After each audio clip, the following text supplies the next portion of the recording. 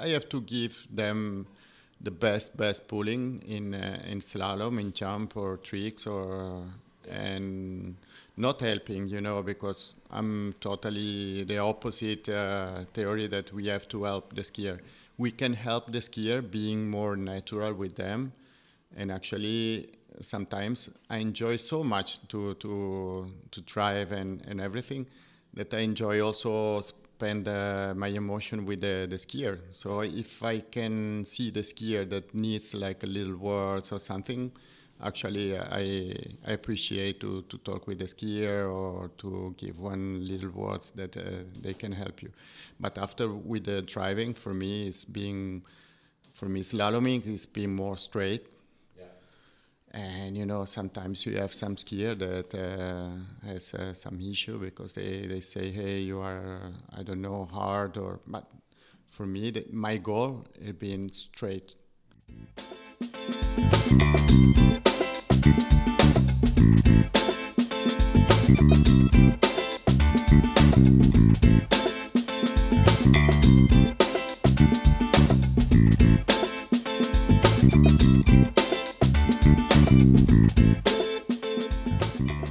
Hey, what's up, everyone? Welcome back to the Water Ski Podcast, or welcome to the Water Ski Podcast, if this is the first episode you tune in for. My name is Matteo and with this podcast, I'm basically trying to promote the sport. Promote the sport primarily through the voices of the people in the sport. And wow, what a person I got to interview for episode 18. This is Mario Pigozzi. He's the owner of the Catalina Ski Lake in Boca China in the Dominican Republic, father of the pro skier Robert Pigozzi, who you might have heard from in episode 16. And Mario's story is particularly interesting. Like several guests and probably like most of listeners, he found out about the sport through his father, but really got into the sport and understood the level that you could get in, the various disciplines and whatnot, through an interesting work experience that Mario candidly shared with us in this interview. However, one of the big reasons why I wanted to interview Mario was his driving. He's widely regarded as one of the best drivers in the world, with several world championships and Pan American Games and pro tournaments under his belt. And so we just talk quite a lot about driving. What makes a driver good? What is the role of the driver in a tournament? Tips to improve one's driving. Whether you're already a driver that drives some tournaments and you're trying to become a senior, or you're just someone that is at the lake and wants to help out ski partners by giving them a better, fair, more straight pull. Mario really shares what he has got to understand about driving and some of the experiences he's had. One bad one, and not necessarily bad in terms of his driving, but an experience that shaped him into the driver that he is today and his understanding of what a driver should do. And also makes a point that I found profoundly humbling, I guess. What he said that basically he knows that he's done a very good job if he's been as anonymous as possible, meaning people don't know that he's there. But let's not spoiler too much. I'll let you enjoy this interview. Mario is a fantastic man and a very noble soul, someone that I highly respect. Since I'm a little kid, I've known Mario for ages. And I'm very happy that I got to sit in front of the microphone with him and got to hear his story and some of his beliefs and skills about driving. Keep supporting the podcast. If you haven't reviewed on iTunes, on Apple Podcasts, sorry, I should keep this straight. If you haven't reviewed on Apple Podcast, please go on there, leave a review. It really helps with charts, which is one of the main ways in which I'm trying to promote the sport through the podcast. But yeah, thanks a lot for the support and enjoy. All right, Mario. Well, such a blast to have you here. Well, actually, you're having us here because we're in the Dominican Republic. But thank you for joining me for the podcast. It's a pleasure for me spending time actually with you, with your dad, with my family, because that's the first idea for me about water skiing. Like family time. Yeah, yeah. That is the most important thing that makes me move in that world. Yeah, and obviously, your family is quite substantial, so you do get a lot of family time, and we'll get there. I'm going to ask you the question that I ask to everyone. The first question, so we get warmed up a little bit. How'd you get into water skiing? Actually, it was a funny story about my life. I never been involved in that sport more than skiing, like with a combo behind a Zodiac or behind a little boat with my father's sailor boat when I was really, really young. And after I was a good snow skiing level. And once when I was a student in the university, I had a proposal by my father to move in a village, like an Italian village, a touristic village in Africa, and working in a water ski school. And for me, it was something like, what? And that was the idea, spending just like 2-3 weeks working there. And Ivory Coast, right? Yeah, in the Ivory Coast, there was a big water ski school at touristic level, and at the end I spent like 4 years working on that. So it started as 2 or 3 weeks and you ended up 4 years. Yeah, that was for me like a big dream, because I was involved slowly, and the passion was really big. Every week more and more I was curious to learn every kind of little part of the water skiing, so I was involved with jump, slalom, tricks, barefoot, every kind of anything of behind discipline. the boat. Yeah, everything with the boat and the water. Nice. Yeah. And we spoke a lot about, like just a few days ago off the mic, about how that experience was a bit of a life experience for you, because water skiing was maybe your biggest duty, I should say, but then you were also like doing choreography, you had to do some shows at night, you had to welcome guests, right? Yeah, it was really nice because we had all kind of level of water skiing. So for me it was great, like starting from zero, just driving a boat with a out motor on the back was with a special situation, imagining plenty of Africa. Right. And till the moment where I had to pull some professional skier, because in that moment the Italian team was spending some weeks in Ivory Coast for the winter season. So I was in contact with Kiko Buzzotta, with Bubu, and all the big names, names of water skiing. So it was not just water skiing, because actually it was just part of the day. In the night was like singing, dancing. Right. was not an easy experience, because was really hard and working a lot of hours. But for me, water skiing was like a new world. And I was really curious to be involved with that sport that for me was brand new. So coming back from Africa, I had the opportunity to find in my whole town, that is Brescia, in the north of Italy, actually a friend of us, the first version of Jolly Ski. Right. Yeah. In 93? Yeah, in 93. So the idea was spending in the summer some weeks in that lakes with a professional coach and water ski boat and slalom and everything. And after going to that kind of village and be in charge about the water ski school. Yeah. So in those 4 years, obviously you learned a lot about the sport. Did your skiing get better? Like, did you have time to improve your own skiing? What did you like to ski on? Actually, I was doing all the discipline, because that was the part of being in that kind of school. Mm-hmm. And every night we had like 1 hour for just for us, skiing and learning and practice and everything. And after, for me, it was great, because in Italy I could work a little bit more the techniques. And like from the beginning, my favorite discipline was jump, actually. Okay. Yeah, because for me it was a little bit closer to the snow skiing. Right. And for that reason, I was like a little bit more involved with that discipline. With jumping. Yeah. Yeah, it's funny because I just interviewed Robert earlier today, and he said it like my favorite event was jump. You know, like, and obviously he became a world class slalom skier. But we did talk about his passion for jump, so we now know where he got it from. Yeah, for sure. And actually, you remember that we spent good time to work on the slalom course with the combo or jump ski to make a. That's true. We did the little lowest speed challenge here in Dominican Republic. You won hands down.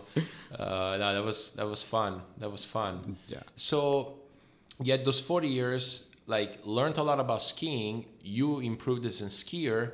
So we're what, early 90s? Yeah, it was early 90s because it was the moment that I was finishing the university. Yep.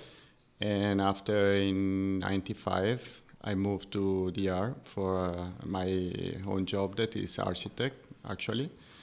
And so for that reason, I stopped totally the water ski world. For me, was like a little period of my life.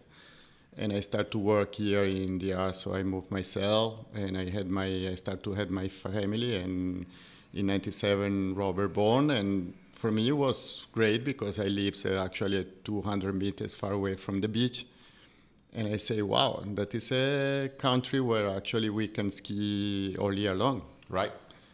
So in 99, I bought my own ski nautique, the first one. There you go. It was a big step, I think. Boat owner. Yeah, and I had the opportunity to take my exam like official driver in Italy because in that time I was still involved a little bit with the Italian Federation. And I start a little bit to pull friends, kids in the bay here in the ocean in front of the house till 2003 when I understand that in Dominican Republic they were organizing the Pan American Games. So I was like, a little children in a candy store. In a candy store, and I said, "Wow, that is beautiful." And I understood that it was in a river in Santo Domingo in the city. Mm-hmm. And I moved there, and when I arrived, I've seen a jump ramp, I've seen a slalom course, and actually there was Les Todd and Chris Parrish and all that kind of name, and I was, wow, that is my place. Right. The only one thing, like 3 days after the tournament, everything died. Like the fishermen, they start to cut all the buoys, and the jump ramp with the current of the river was like 3 kilometers south. Wow. Nothing more. So I say, oh, that is not the right place for water skiing. And I had the opportunity to buy a land where I start to make my own dreams. Yeah. Having my own lakes. And actually all the people here in the art, they were telling me, you are a crazy guy. Right. You are spending money to push mud and everything. We spent like 2 months just to try to catch the land because it's not an easy country where finding water and all the ground is like a rock. So it was really, really difficult to make an own lakes. Yep. And after 2-3 months, we can find the right spot. And in 3 more months, I had my own lakes ready. Only 3 months? Yeah. Wow. So let me ask you this, because I interviewed Keith a few weeks ago, and when I asked him, he basically found a piece of land and said, okay, I want a lake here. But he didn't really consult with anyone and sort of build it. What was your story? Did you talk to someone that had done a lake before? No, I just start to study a little bit and checking all the handmade lake in Florida and everything. And I'm not an engineer, but I'm an architect, so I was in that kind of situation to work with a lot of machine and everything. It was something normal for my job. And I start to check, I was sure to find water, like 20 meters deep. Yeah. And so that one was for me the best option.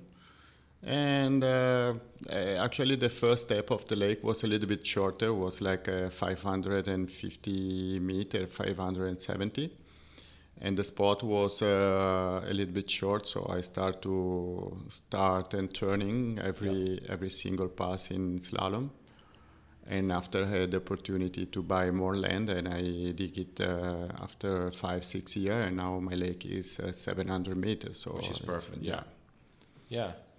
No, and I remember because I think the first time my dad actually was telling me this, and you told him that the first year we came was the first year that the lake was finished. Yeah, in 2004, actually. Yeah, because Pan Am Games, they were in 2003 in the summer. And in 2004, my lake was ready for the first clients. Yeah. And for me, it was such an honor to have you guys that... for me, it was really a big dream having you in my place. Right. Yeah, it was fun. I think it was kind of like things coming back, right? Because we came with Claudio. Yeah. You were among the very first members in Brescia in the early 90s that when Claudio founded his club. So it kind of like dots connecting again, right? And when I'll post this, we'll definitely post the picture we have in the office of the very first members, Yeah. With Dad, you and Claudio. Skiing in the Christmas time, I still remember. Yeah, exactly. That's true. Oh yeah, in Brescia. Yeah, in Brescia, not here with 25 degrees. No, it was in Brescia actually with like a snowing and 3 degrees Celsius, and we crazy skiing and making like a barefoot and pyramids and everything. Just a craziness. Yeah, and so so you get your lake, Robert told me he was already skiing a little bit. Yeah, it was like a very first step, beginning with 2 combos and start to learning to ski with 1 ski. It was like, actually he was 7 years old, and he was not so happy to ski. He was scared and everything. He was, no, I don't want to train, I don't want to ski. And yeah, but step by step and with my passion, I think I could changing a little bit his passion. Right. Yeah, and he spoke at length about like how it took him a year to learn how to fully start with 1 ski, With some coach coming, like a Claudio coming from Italy, and he was telling me, hey Mario, I'm a friend of you, I know you since like 20 years ago. Make your kids make another sports. Yeah. Definitely water ski is not his sports. Right. Yeah, and it's funny how things turned around, right? Yeah, that is the life. You can never say no. Yeah, you can never tell. No, you can never tell. And so you started your own lake, and then we did come to ski, but what was, because I remember already in that first year you had some skiers. Yeah, actually I could find little kids in the school, in the college in Santo Domingo. So my first idea was to buying like a minibus, a van, and I was bringing kids at like 3:00 p.m. coming outside from the school, bringing to the lake, skiing, having like the homeworks, and after I was driving back. That was during the week. In the weekend, they were coming with the family. So we start slowly, just with slaloming, because they were like 10, 12, 13 years old, and I could prepare like a little team of water skier, like with a very, very low level. And actually our first experience, like a Dominican Federation, was in 2006 in Mexico. That there was a Pan Am Championship in Cuernavaca. Yeah. You know very well the place because you have been skiing during the winter season. And we arrived like with a brand new team of water skier with Robert. That was, imagine, it was like 9 years old. Yeah. A little fat boy. And with other 3-4 young girls. And we had our experience in the world of water skiing in the Pan Am or Latin American region. So I started to organize my own federation. I was the president. And I was just like a coach, president, bit of everything, chef, and in charge about everything. Bus driver, boat everything. driver. So the first tournament actually was not really good because I had like 2-3 little girls having just like the first pass or the first gate, because the minimum start speed was like the maximum speed that they could ever did before. And from that experience, I think Robert and another couple of little girls, they say, okay, we really enjoy that sport and we want to train a little bit harder and seriously. So when we come back, we start actually to work a little bit more. Yeah. Now, at what stage in this story you kind of stopped skiing? Because, you know, like I could see Robert or young kids watching you jump, say, and go, wow, you know, like I want to do that one day.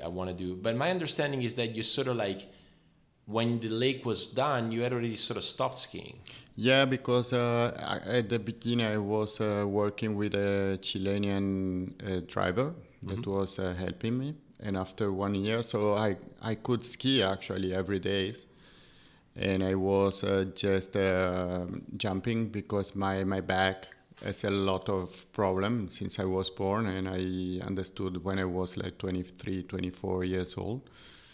So skiing in slaloming for me was really painful. Every set for me was staying like 1 week without moving myself because it was hurt too much. So I was enjoying jumping, making a lot of slalom with the two ski and making a little bit of tricks. And after 1 year, the driver from Chile left because he had some trouble in his country. So for me, it was really difficult for skiing because I was spending so many hours driving the boat, and Robert was still too young for driving. And I start to enjoy more the part of driving and coaching. Yeah. So it was like a period of transition. And actually, I was enjoying a lot that part of the sport. Yeah. Because I start to appreciate a lot the part of being a driver. Yeah.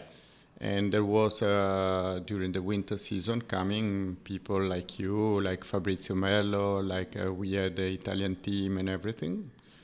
And so they told me, why you are not driving in tournament? You are a driver from the Italian Federation. And I say, okay, let's do it. Because the same way I was traveling with my little team in the Latin American tournament season or in the Pan American. So I start to be a Latin American driver.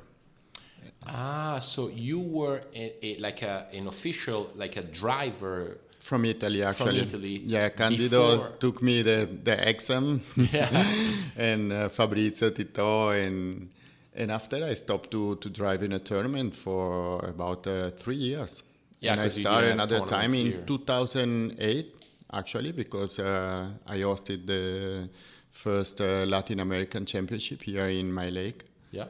And so I asked to be one of the official driver, and that was my first experience. So in 2008 for me was the first tournament at a very high level for me, because we had some great skier like Totti, Pipe Miranda, some skier like Javier Julio, a lot of professional skiers. So, for me it was a great experience.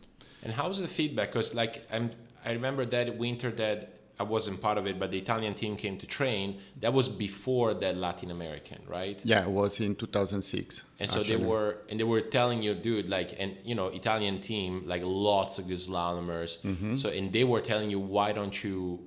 Yeah, because actually they were enjoying my kind of driving and everything. And also Bubu told me, hey, when normally I was spending 2 months in Italy in the summer. So they start to say to me, hey, you want to drive in that tournament, I don't know, in your place or in Recetto or other place. So I start to drive a little bit. And for me, it was great. I enjoy a lot that experience. And then you had your first driving tournament here in 2008. In Latin American, actually was in 2008 because I spent 2 years being an Italian driver. So you were registered with the Italian Federation. Yeah. And after I just switched and I asked the permission to switch to Latin American because for me there was more opportunity to drive here in the Pan Am region or in Latin American region. Right. Yeah, because you're here pretty much the rest of the year. And actually it was really hard because I started and they put me every time driving like the series 3 of tricks or, you know. But it was good for me. For me, it's not important like the level of the skier or the series or everything. I was enjoying that part to be like a team with the skier behind me.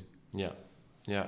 And that was the reason that I start to try to improve my kind of driving, not just in slalom, in jump or tricks and everything. Yeah. Because for me, it was really a great experience, a great emotion. And so I was thinking, okay, I can do something for that sport that did a lot for me, for my life. And so I want to do something for that sport. Yeah. Well, and you certainly did a lot, right? Like you basically created water skiing here in the DR. Yeah. And you are widely recognized as one of the best drivers in the world. Before we get to, because I want to get to some of your advice and your journey. So you obviously sound like your first tournament as a driver here was a big tournament, like a titled event, like the Latin American. Like your European Championship or Pan Am Championship, because we had all the categories from sub 14 to senior 2 or senior 3. Yeah. And who was driving also, do you remember? I think was like a Mexican driver that was a recognized driver in Latin America. And I think now is not driving anymore, and perhaps another driver from from Peru, I think, that is still driving. Okay. We were 3 drivers. And I told you, for me, it was a great experience. And after the first big tournament, for me, was the Junior Worlds, actually, at your place. Yeah, in 2010. Yeah. Were you, like, I gotta ask you this, were you nervous? Like, their first tournament or two, because you've driven a ton of great events, like World Championships, Pan Am Games, you know, like pro tournaments, so many.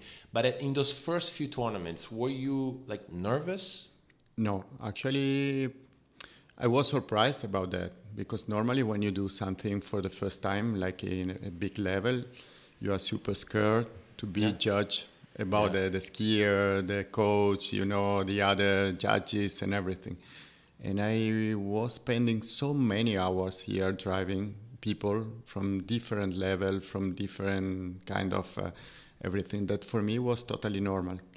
And I think that is the parts that make me more like natural on the boat, you know. I feel the skier, I feel everything, I feel the emotion of the skier, the situation, but I'm always not nervous. Yeah. And it's a part that I've seen a lot of time in other judges or drivers, that when they have to jump in the boat, they are still a little bit like, and I'm not. I'm totally in my world, you know. I feel really naturally seated on the boat and pulling you. Yeah. Yeah, no, it's interesting. And I think the fact that you spend a lot of time in the boat is definitely helped you, right? Like you had your first big tournament experience, but you had hundreds and hundreds of hours in the boat driving, you know, someone from 10-5 to someone who's trying to run their first pass, you know? And as you told me several times, to you, it's the same importance, right? Yeah, so for me, it's the same emotion when I can pull kids for the first time with the combos, or I can pull the first time running a slalom course, or if you can running 10-25. It's a big emotion for sure, but for me, it's exactly the same emotion. Yeah, and I think that is the best part.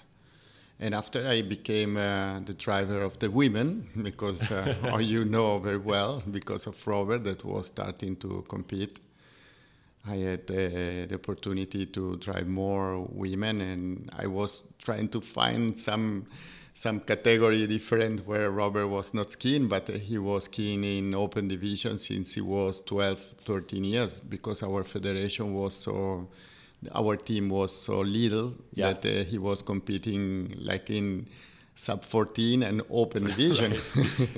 So for me, it started to be a little bit problem driving men, and I'm very famous now to be the driver of the women. Right. So yeah, that's true. So 2010 Junior Worlds, was that your first Worlds? Yeah. Nice. And the next year I was straight to Dubna. Yeah, for the Open Worlds. Yeah, and it was very, very difficult because the other driver, they were like, put me like in a side, you know. Hey, you are a Dominican driver coming from the other part of the world. What do you want to drive? Series 7. Yeah. But slowly, for me, it was not important to drive Series 1 or finals or something like that. For me, it was much more important to be there, enjoying that time. Yeah. Do you want to share a story where, you know, whatever driving story, maybe one that makes you proud, or some driving experience that you remember with like a particular emotion? I can remember Dubna for sure. Go on. Final tricks, women. Okay. Last year in the dock, Iris Cambrai. Right. And with Marianne Malaken, like a pin guy in the boat. Yeah. And, you know, I talk very well, I speak very well French. Yeah. And so I was trying always to speak the same language of the skier, of the releaseman. And I asked, look, the spot in Dubna, you remember, was a spot really difficult because we were turning around the dock house. Ah, yeah, right. And going straight to the coast. And was the first year where we were using, you know, the two buoys, the green buoys and red buoys for slaloming. So I asked, like, with the other one, you want a short side or ramp side? And I don't remember. Iris fell, like, in the 4 tricks. And they asked me a rewrite because I was in the opposite side. And I said, no, look, you told me that side. Ooh. And we stayed discussing, and, you know, she was top seed in the final. And so she couldn't have the rewrite because actually the chief judge asked me, and I say, hey, I understood that way, and I pull like the other 12 in the right spot, so I don't know why you are telling me. And that was for me very, very hard. So we improved from that moment, you know, the little sheet where we put everything, write it. And now I'm totally, but for me it was really, really hard. Yeah, I bet. Because I was feeling so bad for Iris actually, and I was feeling bad because I understand that was the right spot. So, you know. Yeah. And from that moment, when I'm in the boat, I'm really, really focused to try to not having the wrong speed and everything. But it's okay. Now we are in a good way. Yeah. Has it ever happened to you, like maybe you missed the speed, like you had to pull someone at 58 and it was 55? Especially with the kids, you know, when you have hurry up from the chief judge or the JD Marshal, they say, hey, go. And you have kids that normally start with a low speed and everything. It can make you that first pass that you are in a wrong speed because you have so many things, especially, you know, in jump, that you have now a lot of different settings to put on the boat. So, you know, and we are under pressure after because we have a scheduled time. We have so many skiers and you try to do your best, but we are human. Yeah, we are. Sometimes. And for me, it's very important to give to the skier the second chance because I think the skier is the really protagonist of the tournament. Yeah. Yeah, it's true. We are actually a way to make it easy and everything and make it the tournament running, but the skier has, for me, the most important part of the tournament. It's kind of like the skier has the stage, you're just providing the stage. Yeah. The best way you can. I have to give them the best pulling in slalom, in jump or tricks and not helping, because I'm totally the opposite theory that we have to help the skier.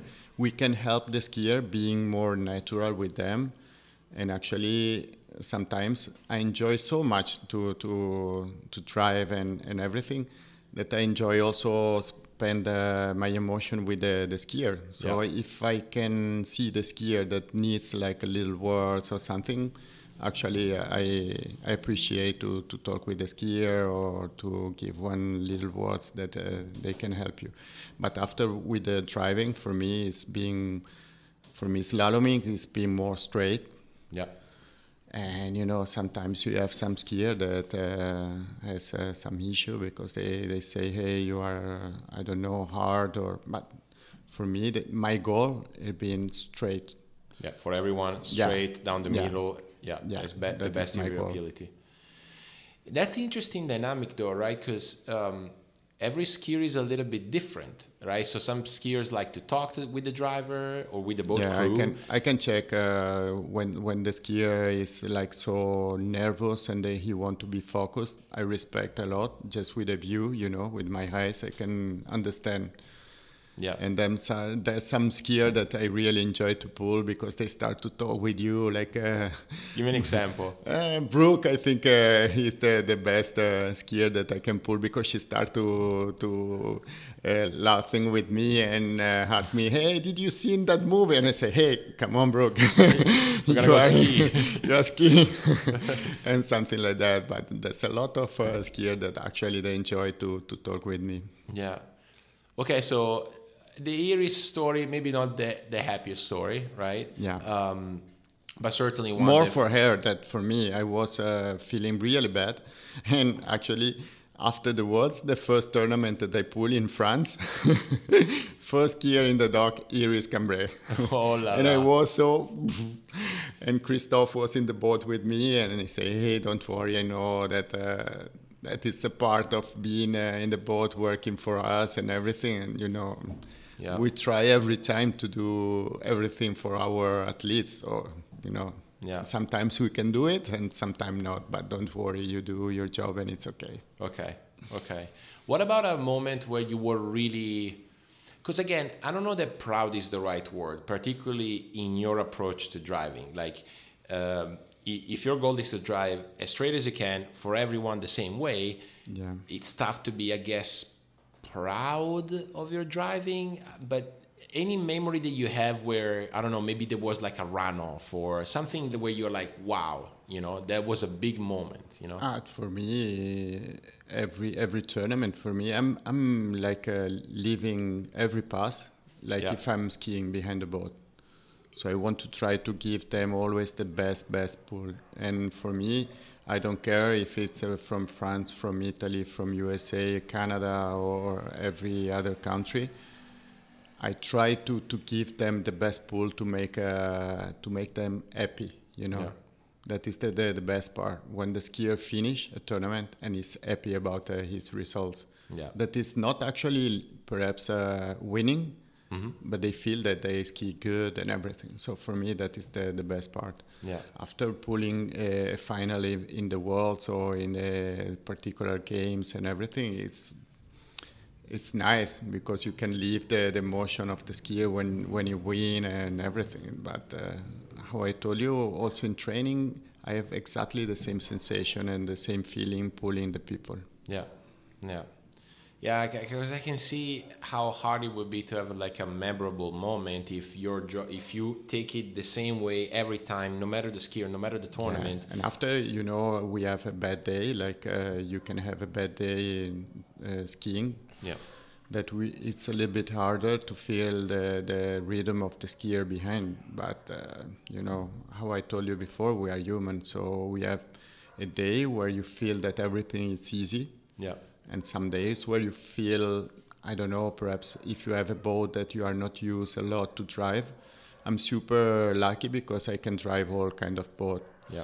And I travel a lot. So for me, it's very important. I can do also 10 hours flight. I jump out and I like to go in the boat and training like you. because I want to have the very good feeling with the boat and the skier. So I want to train with a different boat. And actually, I'm super lucky about that because I have the opportunity to do it. You know, in Italy also, when I'm coming for the holidays, I spend perhaps sometimes driving the boat because I like to be there and I like to train before a tournament. And then we abuse it a little bit, honestly, because obviously when you show up, like the first thing is, Mario, do you mind, you know? But no, yeah, it's very clear with you. Like, to me, like, you know, after you drive a couple of worlds, and you've driven how many? I don't know, 7? 8? Yeah, perhaps between the junior sub-21, the open, I was in Dubna, I was in Chile, I was in France, and now in Malaysia. So 4 elite worlds, open worlds, then a junior. I mean, you've driven a ton of worlds. But look, not because I want to be there. The problem we have in Latin America now, we have not so many drivers. So you know how it works, that the region vote for their driver. All right. So I'm always in the ballot because of that, not because I want to be there for some reason. No, I get it. And perhaps sometimes it's easy because I'm there for my son. So it's easy to organize everything, and they want me be there. But no, and that's a good point. I guess what I wanted to say is, after driving a couple of worlds, you could have gone like, you know, I'm the shit. Like, I'm a great driver, and that's that. Whereas I've never seen you like that. No, you know, no way. It's not my idea to be there and help in the sports. Yeah. You know, and I think we have so many good drivers. Every driver is a good driver. It's just sometimes we want to be, how I told you before, the protagonist in the boat. So I'm a driver if you ski good because I was driving good. No way. That's not my idea. Right. Who ski good is the skier behind the boat. So I have to give you the best pull, but not helping you to reach more buoys or to have more meters, making something that is not the rules, by the rules, you know. Right. So I have to give you the best number in jump. And for me, it's going straight in the course because that one day they teach me when I was learning like a driver. You have to be there, you know. And now we have so many electronic system to track our as a pass and everything. So I think we have to be there. Yeah. That is a big trouble, at least here in Latin America. I'm working a lot with in Latin America, the lake, they are always in a very nice golf course club or something. So we have so many driver of clubs. And what I really was surprised that they start to say, I'm a good driver because I help the skier. When I drive, he can have 3 more buoys or he can do that. And actually I was working with that, and I'm trying to teach them that you don't need to help the skier. Yeah. And if you want to make a skier, a professional skier, I think you have to give him the same pool that he's going to find in a tournament. Right. So there's no way that you are coming in my place and you run 4 more buoys than your PB. Right. And after, when you go competing or in another place, you are not able anymore to run that pass. Right. For me, it's the most frustrating thing for a water skier. Or if you do a result, and I'm going to you after finish the tournament, and I say, hey, Matteo, congratulations. But I was on the 2 and 3 in your side, so you could reach the 4 or something. In your mind, you say, hey, come on. So he was helping me. I was not skiing good. He was helping me. Right. And that I think that the worst part that we can do.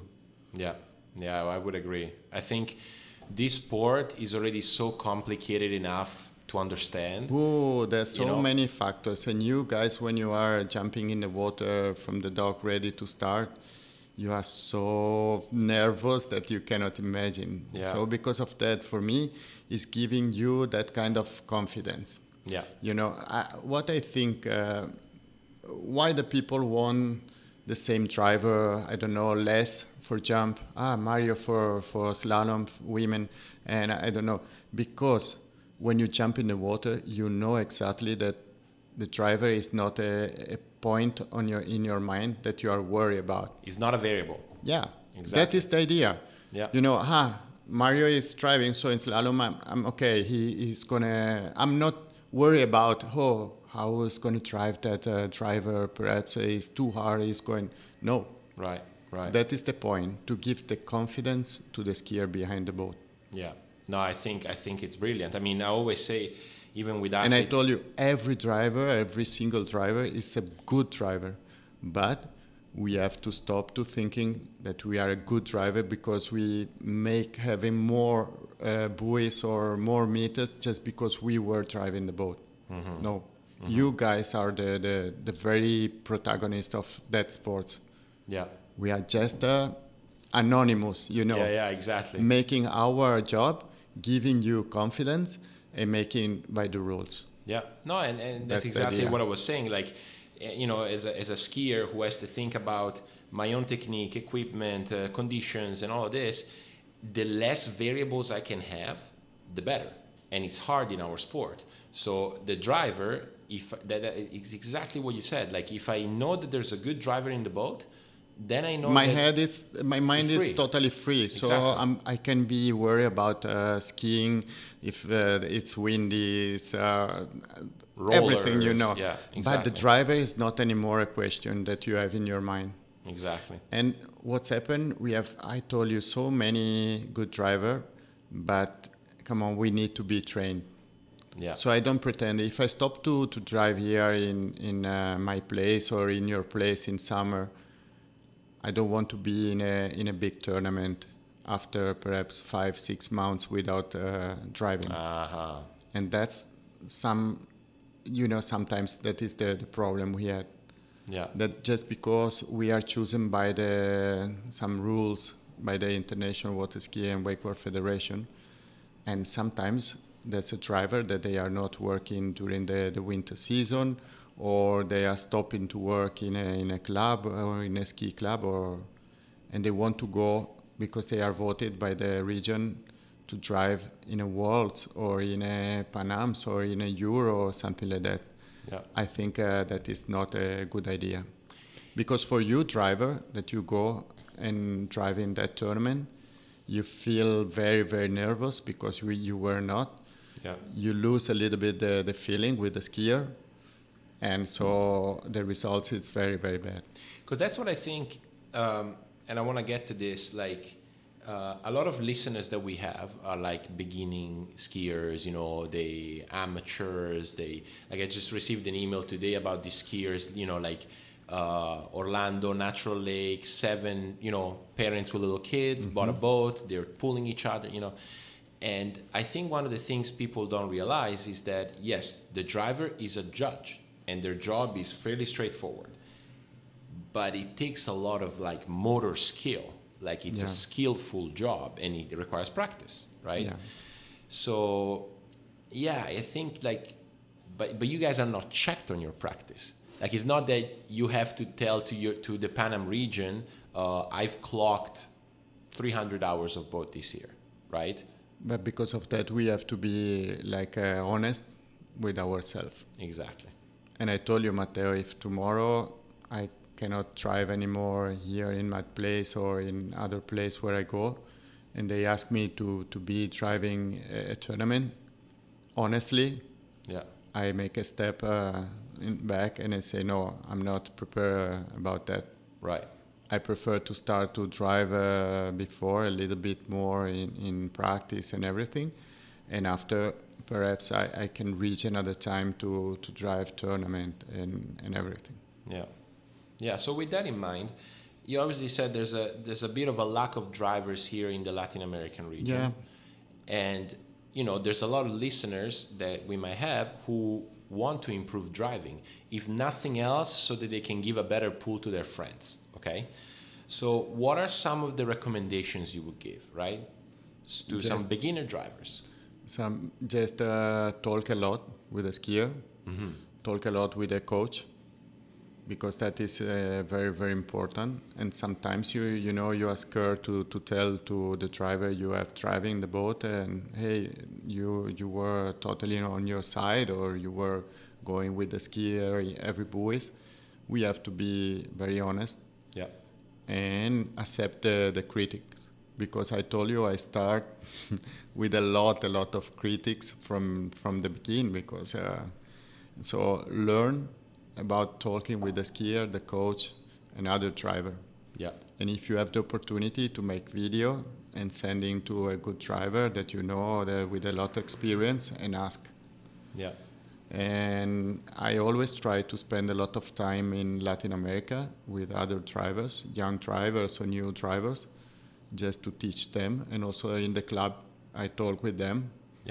And I say, hey, come on, work a lot, and don't be just proud to be, I pull that guys that is making buoys at 10-20 or 41 off, or no, drive every kind of skier. Because you learn a lot with also the beginners, that perhaps they have not a good rhythm, and feeling that kind of rhythm with the skier behind. That is my part to be a driver, to feel the skier behind. I go straight, but I feel you. And I don't know, I'm always with one eye on the mirror, and I check the skier. That is another part that was funny actually in the finals in Paris, because I was driving the final men and women, just because Robert was not making the finals, so they asked me to drive the finals. And I was watching the skier behind.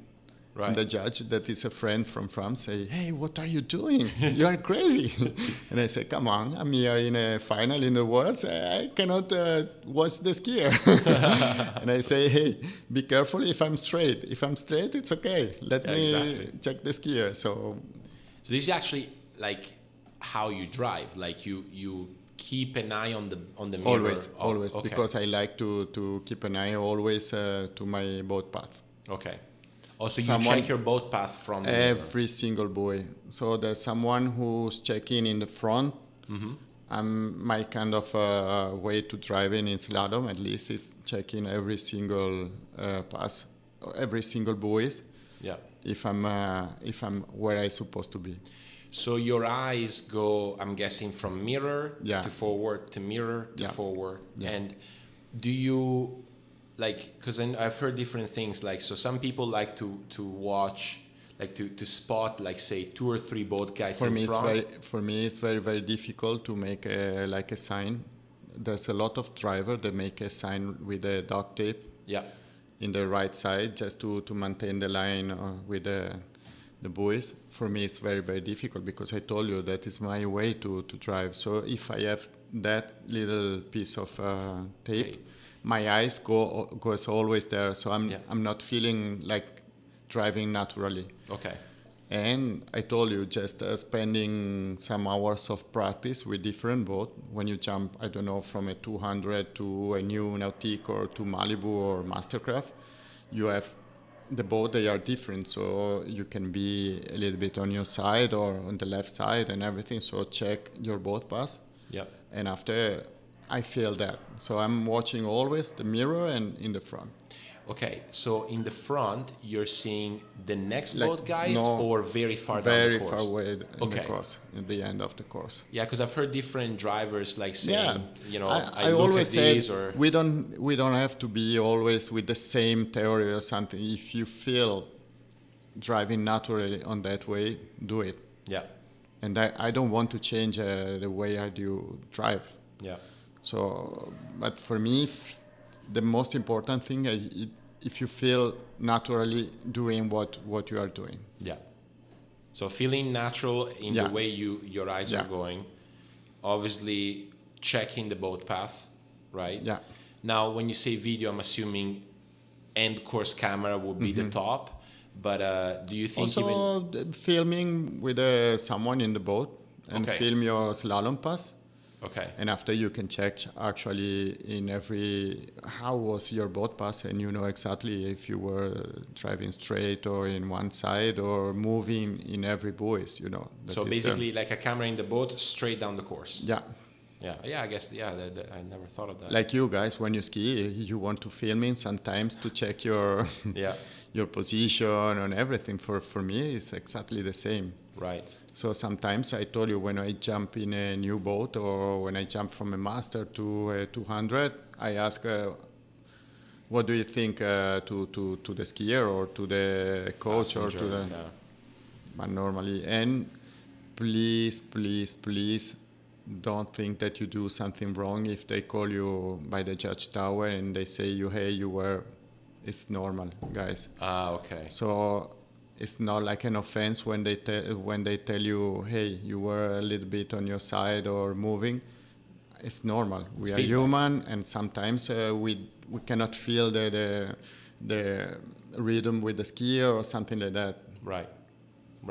So it's you have to take it as feedback. Like the judge's tower is telling you, hey, Mario, and you know, sometimes the chief judge or the judges, they are scared to say us, hey, you were not in. Yeah. It's the only one way how we can learn. Right. If they say us, oh, hey, you were perfect, and after they say, hey, that driver was totally on his side, it's not a good way to learn. No, so exactly. Please, don't be scared to tell us that we were making something wrong.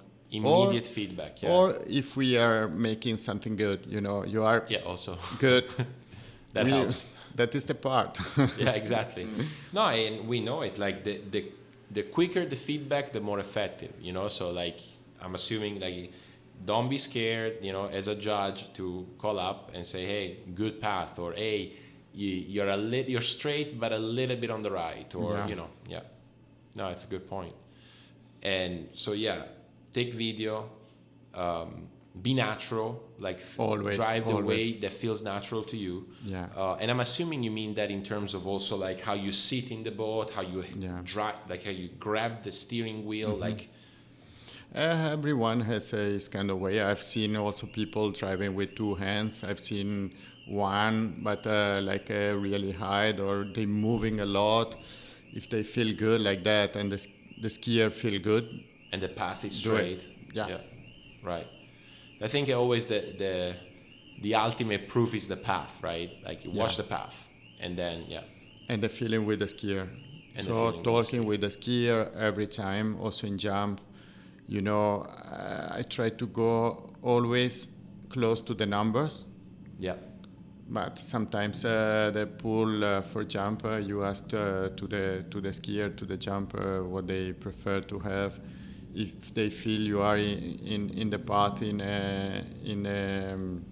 the right spot, so if they prefer to be a little bit wider, also if they normally go a split and you go a little bit wider or narrow or something like that, so talk with the skier. Yeah, because obviously don't think about that you are the boss, so you know more than them. No. Yeah. We always need to learn by the skier. Yeah. Yeah, because obviously some people might not know, but the jump course is way wider than the boat. Yeah, and so the jumper gets to choose, you know, tells the driver, hey, I want to be right dead in the middle, or wide split, as we call it, narrow split. So that's a discretion of the skier to say, okay, Mario or any driver, I want to be here or there. Yeah. So you are where they ask you to be, but they might, you know, perhaps it's not exactly where they ask you, because I don't know. Sometimes also the ramp is not exactly in that point, or the angle is open or closer, so they feel a little bit better. So ask them. It's okay. After every single jump, ask to the jumper. It's okay. You feel good. You want, and so it's better. Well, then I gotta ask you: do you prefer driving slalom or jump? Your own personal preference? No. I really enjoy both. Okay. But for sure, I have more experience in slalom, because in my place, I have no people jumping now. I have my kids actually jumping almost every day. So, but enjoy also if you ask me, are you enjoying tricks? I enjoy tricks also. Nice. Yeah, because for me, exactly the same. Yeah. It's a different feeling for sure. And perhaps the more natural for me is slaloming, but jumping also for me is great. Yeah. Yeah. Well, I was hoping I could get a preference, but I didn't get it. No. Okay. So yeah, like, and obviously, I guess we sort of said it without saying it, a lot of practice. Yeah. A lot of practice. That is the base. Yeah. Practice. More hour you have, more skier. I told you, different level. Don't be pretend to no, I'm not pulling that guys because it's running just, I don't know, at 43K or something like that. It's the beginner. No, it's very important because they teach you also, they pull not exactly like we are used to be with a professional skier. Yeah. So sometimes the pro skier makes a mistake and you are ready to feel it. Yeah. When you drive for beginners, the most of they are not in a good rhythm. So you learn to maintain the boat and feel in the boat also with a bad rhythm. Yeah. Well, so then I have to ask, in terms of slalom, who are some of the skiers, and I'm sure you drive them dead straight, but like who are some of the skiers that were more of a challenge to drive? Maybe because their rhythm is a bit off, or like they're powerful skiers. I enjoy a lot. 4 weeks ago to pull Aaron Larkin. Okay. And with a Mastercraft that it was challenging, but very very challenging for me. So I was enjoying that part. Nice. Yeah. Yeah, not the easy, very, powerful on side, sort of like cruise on offside. Yeah. But also Robert sometimes is challenging. So, for me, it's great to have a good training guy to pull. Exactly. Yeah, exactly. If you needed someone to train driving unexpected, I think Robert is he's a good training He can surprise you sometimes with a very, very hard turn. Exactly. So I have to be always very hurry up and ready. Exactly. All right. So yeah, just sounds like practice, take video, don't be afraid to drive any level of skier. Yeah. And be comfortable and natural in the way you drive and work on that. Yeah, I can see that.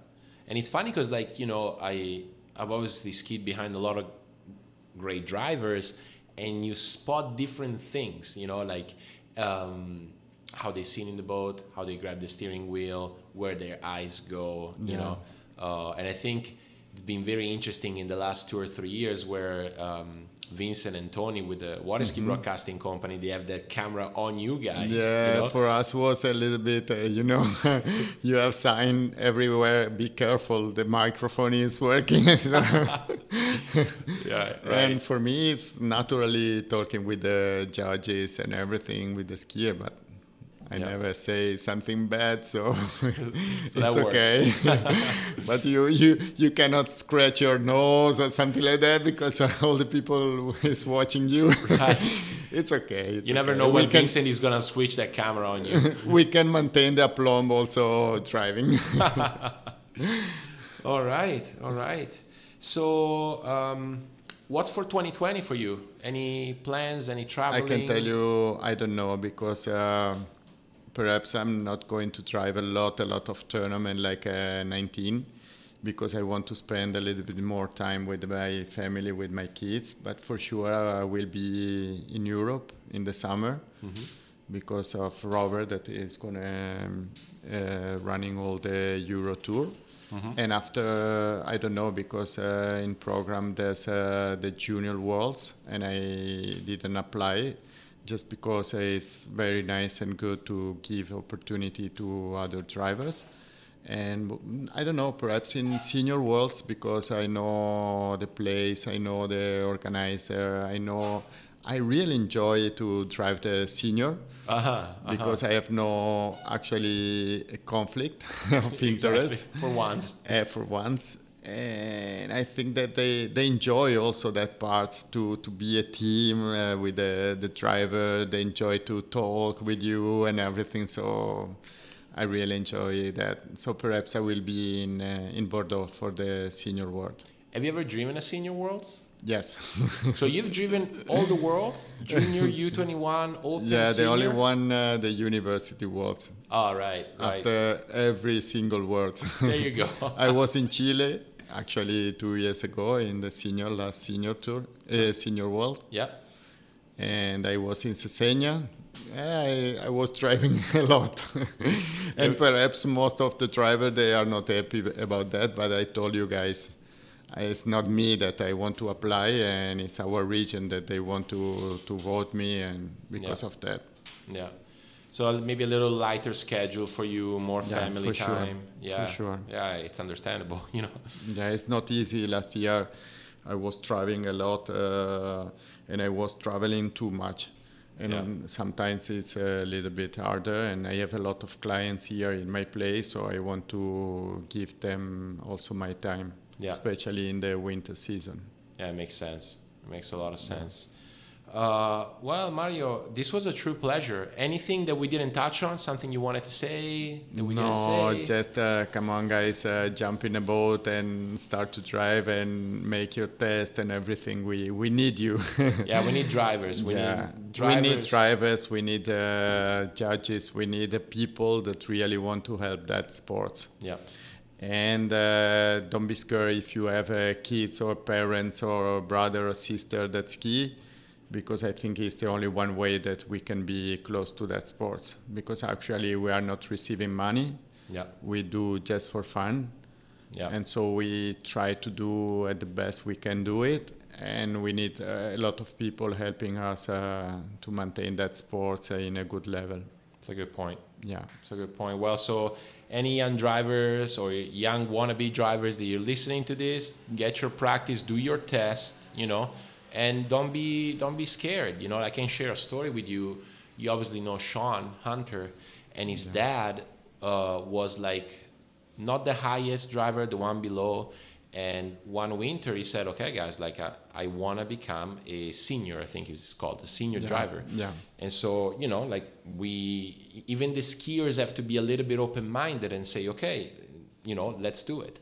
And so the way he did it was, luckily we had a end course camera, turn it on, ski, the 38, 39, however far, and then go back and watch, you know.